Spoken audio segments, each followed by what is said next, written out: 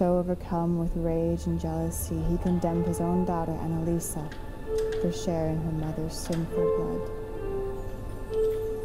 He locked Annalisa in the basement, telling her that the world outside was a terrible place.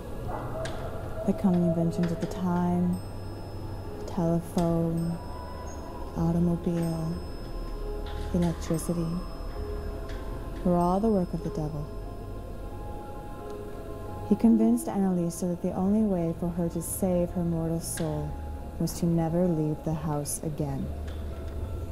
But the caretaker of the house, Mondrique, a servant of Nigerian descent, took pity on the girl and would sneak down to the basement as often as he could to keep her company, to read her stories, bring her nourishing food.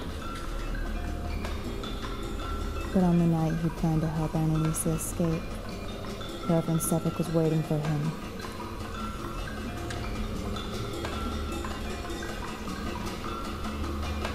With the help of two of his men, he had Mondrique strung up and burned alive in front of Annalisa's own eyes.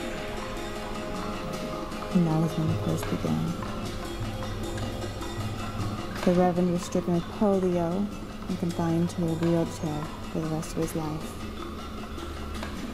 Father and daughter never left the house again. No one had the courage to come out to the house until 25 years later, when the old man's remains were recovered.